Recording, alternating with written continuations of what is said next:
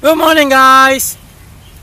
My dog marks everywhere. My dog pees everywhere inside the house, outside the house, and I just seems to don't have any tips, so I don't know how to solve this. Help me, Sam.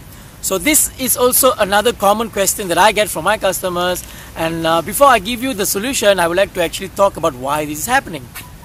Right? This is commonly a very typical behavior that will be shown by a male dog. So a male dog will have this tendency, I'm not saying only male dogs, right? I'm just saying that male dog has this tendency to go around, and when they pick up other scents, other dogs' hormonal scents, and they feel that they need to also leave their mark behind.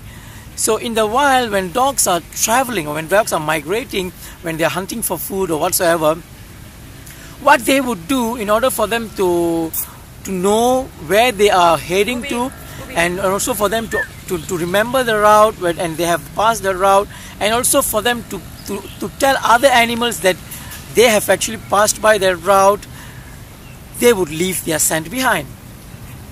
So similarly here in a house, when you have a dog, and if that dog assumes leadership, if the dog thinks that he is the boss of the house, he or she is the boss of the house, so what they would want to do, they would want to leave their mark or their scent throughout their house or throughout their territory to show their presence.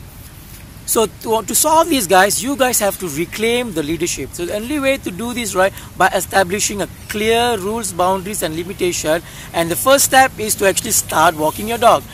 The moment you start walking your dog on daily basis, and the moment your dog starts to follow you, remember guys, dog must always learn to follow human, follow, explore, play. Like for example now, what your dog is doing now, your dog is exploring all the time, or probably playing all the time, and it's not following human. So if you teach your dog to follow you through walking, eventually they will become tired and they will surrender the leadership, they will become more relaxed, and if they were to mark, when you say no, they would understand that they don't have to do that anymore, right? So it's a long overall process, especially if you have an adult dog. It's going to be very long overall process, but if you are persistent, you will definitely achieve it, guys. Thank you so much for watching. If you need more information, if you need more tips, check out some of our other videos. Give us a thumbs up if you like this video, subscribe to my channel, and remember, keep calm and continue walking.